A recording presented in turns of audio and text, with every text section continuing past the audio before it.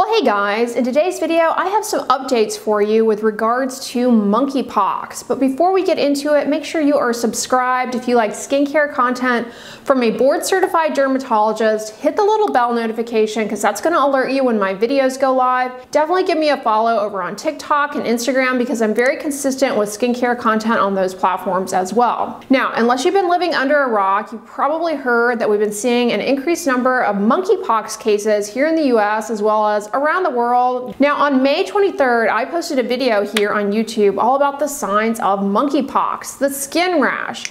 However, a lot has changed, and the new 2022 outbreak with the increased number of cases that we're seeing, they actually look different than prior outbreaks in the past. So in this video, I'm going to share with you how monkeypox 2022 is looking different from prior cases of monkeypox in the past. First of all, what is monkeypox? Monkeypox is a contagious disease caused by a virus.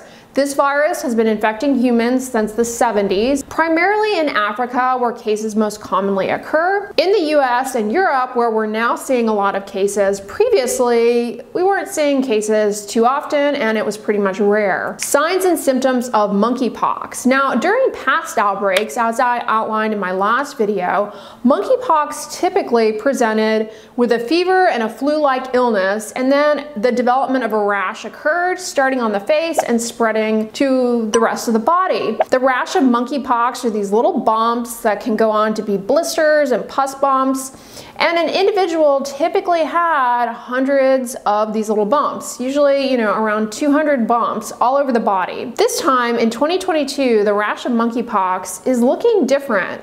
Many cases, there are just a few bumps, not the hundreds to 200s of bumps that we were used to seeing in the past. Sometimes there's no fever and there are no symptoms of a flu-like illness. And in many cases, now in 2022, the rash of monkeypox is starting out in the groin area, the genitals, or around the anus. And in many cases, the rash, the spots of monkeypox are staying in the original location where they first erupt, as opposed to spreading to other locations on the body. People might only have one or two bumps. The bumps look like a blister, they can be filled with pus, or they can be an open sore. Even though there may only be a few bumps, this rash can actually be very painful. If you have developed a rash, I highly suggest you see a board-certified dermatologist. There are so many rashes that you don't want to jump to false conclusions that you have monkeypox. You could be missing something else. It's best to see a dermatologist for evaluation and management. So how exactly do we as dermatologists diagnose this rash? It's going to be based on appearance. It can look like other common rashes. It can look like herpes. It can look like shingles, or it can look like chickenpox, but the arrangement, the grouping, the location, and the history, it's gonna help in making the diagnosis.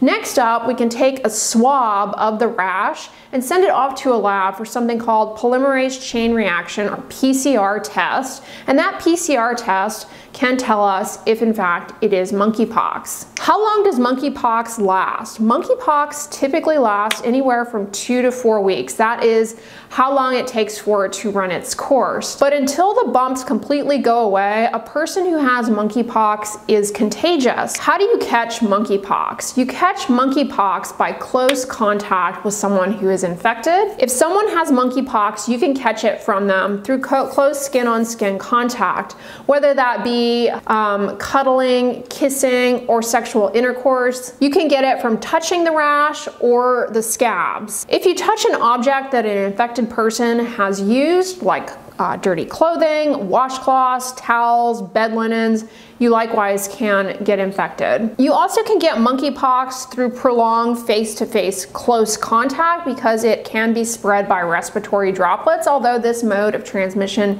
is pretty rare and uncommon. If a pregnant woman has monkeypox, it can be transmitted to the child through the placenta. You can also get monkeypox through an infected animal. Animals infected with monkeypox are pretty common in Central and Western Africa. Specifically, certain types of wild rodents commonly carry monkeypox, and you can get it by handling them. If they bite you, scratch you, if you handle their dead carcass, eating meat from these animals, or if you happen to use a product that was made from an infected animal. Is there a vaccine to prevent monkeypox? Currently in the US, there are 2 FDA licensed vaccines that may prevent monkeypox. The smallpox vaccine. Smallpox vaccination, if you were vaccinated, you may have some protection. In theory, it may offer about 85% protection from monkeypox. We used to vaccinate against smallpox, but stopped in 1972 with the eradication of smallpox. So most people under the age of 50 have not been vaccinated for smallpox.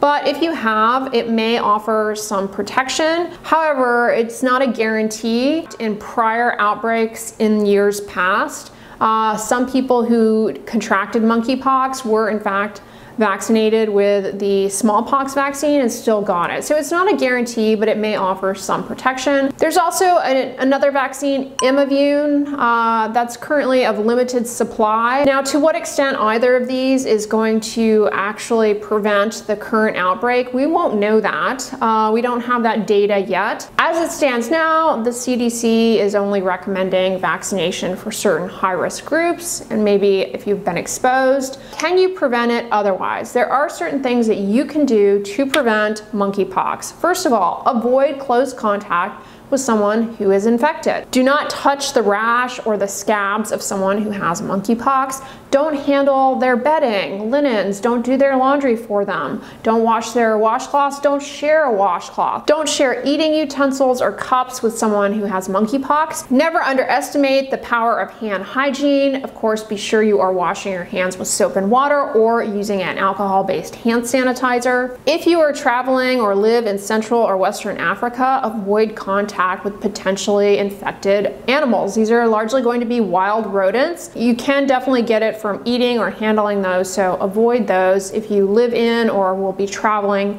to Central or Western Africa, where it is endemic, meaning there all the time. What do you do if you come down with monkeypox? Definitely see a board-certified dermatologist for confirmation, but if you do come down with monkeypox, you are going to want to isolate yourself until it has run its course. If you live with other people, you're going to want to stay isolated from them so that you don't transmit it to them, because you are contagious. You want to isolate in a separate room away from people and away from your pets. Can you give this to your pets?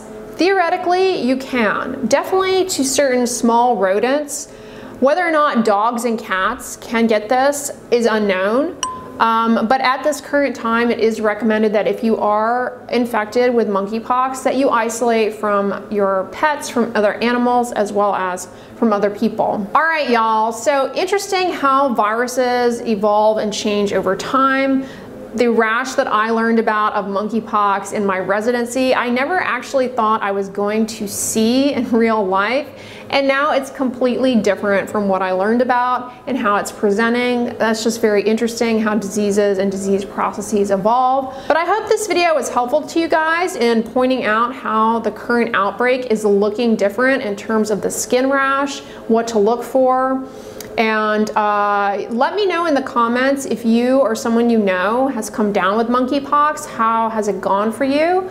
And if you guys like this video, give it a thumbs up, share it with your friends, and as always, don't forget, sunscreen and subscribe. I'll talk to you guys tomorrow. Bye.